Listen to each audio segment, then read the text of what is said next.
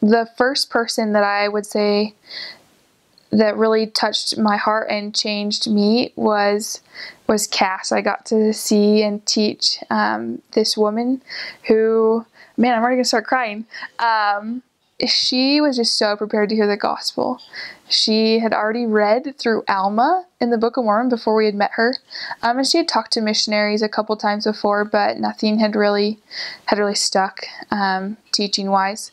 I remember the members invited us to their house to meet her, and I was so excited. I was so excited to meet her. I was still greeny. I was like, yes, like our first investigator. I was so excited. That I had been out for like 10 weeks, and we just hadn't taught someone for the first time, but like had stuck with us. And so I remember we met her, and then we set up an appointment. We taught her the restoration, and it was so powerful to like see her and already know and want to get baptized, even though we hadn't even asked her yet. And then at the second lesson, we invited her to be baptized, and she didn't say anything. And I was like, okay, like this is gonna be good. We just like kept teaching her, and she kept commitment. She kept coming to church and praying and reading.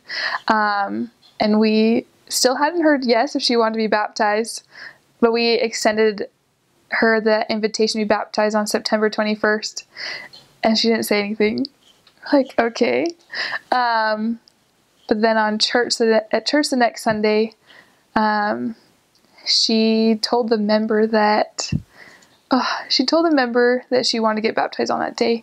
And I remember seeing Relief Society, and the member had just walked in, her fellowshipper, and like the announcements were going, so we're like trying to like be quiet, and the member just turns to us. She was right behind us.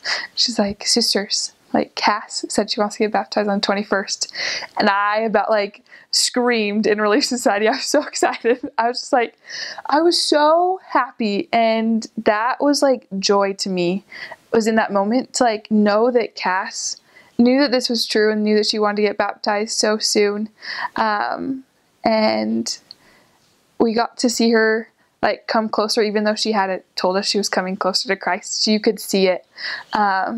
And she got baptized, and it was one of the greatest experiences seeing her get baptized. But the coolest thing was that she continued, and she stayed, and she kept reading the Book of Mormon, and she finished the Book of Mormon that year, and testified to us about it. And she got a calling, was faithful in her calling. She got to teach primary. And then a year later, my companion and I got to go to the temple with her when she received her endowments. And it was huge for me to see that she had changed, and that she knew that she was changing, and that this gospel was so true, that she progressed all the way. Like, she's still progressing and coming closer to Christ. But it was a blessing to teach her and see how prepared she was, because Heavenly Father prepares everyone.